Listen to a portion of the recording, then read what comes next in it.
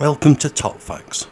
These US soldiers are operating the latest variant of the Abrams M1A2, the SEPV3, a modernised configuration of the Abrams Main Battle Tank. The new version further builds on the improvements made on the SEPV2, introduced from around 2009, which introduced better crew protection, tank survivability, and upgrading the platform to the digital age with colour displays, improved interfaces, and a new operating system. The SEPV2 was the first to be installed with a low-profile, commonly remotely operated weapons system. The SEPV3 further enhances protection and survivability. The hull and turret integrate a new armour package for superior protection against threats from improvised explosive devices. It is also fitted with improved power generation and distribution to support power demands of future technologies, improved network capabilities, and further advancements for the tank's fire control system to digitally communicate with the new M1A2 A4 120mm cartridge.